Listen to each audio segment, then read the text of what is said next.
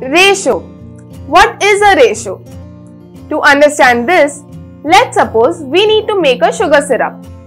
According to the recipe, the sugar syrup needs to have 3 parts of water and 2 parts of sugar.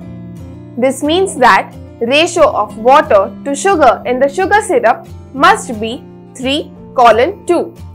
We can also write this ratio as 3/2 and it is read as 3:2. Therefore, a ratio is comparison of two similar quantities using division.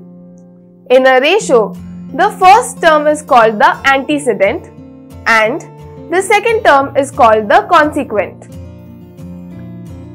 The order of a ratio is important because on reversing the antecedent and consequent, a different ratio is obtained. Since a ratio is the comparison of two similar quantities, so it is a pure number without any units. This is the basic concept of ratio.